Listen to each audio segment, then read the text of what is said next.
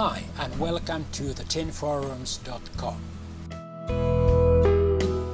This video will show how to create a local account when installing Windows 10. First, install Windows 10 normally and select either Express settings or customize your sync settings.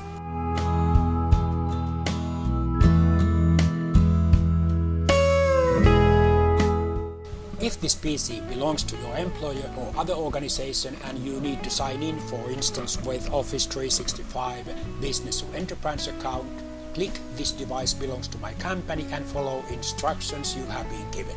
For private use with a local account, click "This device belongs to me" and click Next. Click Sign Up.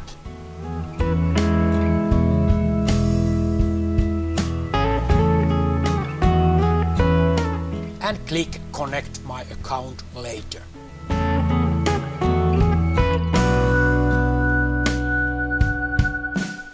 Now enter your preferred local account username and password if you want to use one.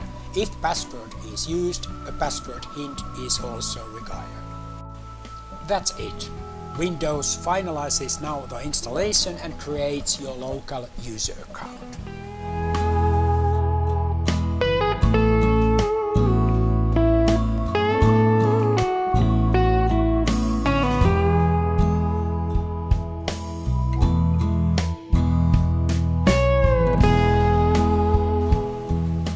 Your account is now a local account. You can check it from the Start menu, Settings, Accounts.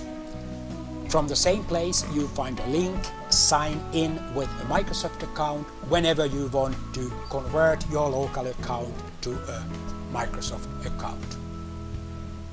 That's it.